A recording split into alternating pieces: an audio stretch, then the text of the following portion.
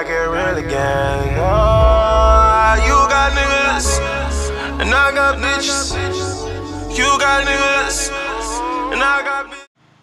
What is up, guys? It's J1012. Man, I haven't done a shoe review in a while. So might as well do one with the I went on Nike.com and this colorway of the Nike Roshe Run Print Hyper-Jade.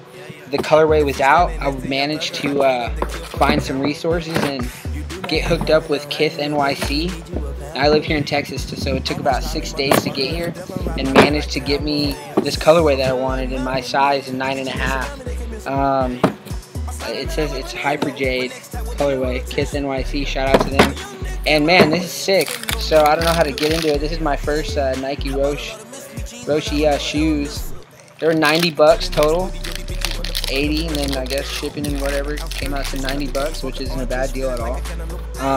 So yeah, so you have your marshmallow white sole, completely white, with that Hyper-Jade colorway on the neon upper, all the way around, with the maroon pant leather Nike, with the matching insole. I guess it's a speed bump insole. It keeps you from slipping and whatnot, but man, they feel sick. And again, this is my first pair of Nike Roshe, so I'm pumped on them. So I mean, I love them. They're super light. I see why people like them. They have the aqua darker blue pull tab. Few hits of that aqua blue or the dark blue right here on the tongue. That orange Nike check. And there's the maroon Nike on this side as well, on the inside. Toe box white. I mean, it's not like a review of the shoe or anything. It's just a rare colorway that's out. It's hard to get, so I figured I'd show you guys. But man, they are super sick.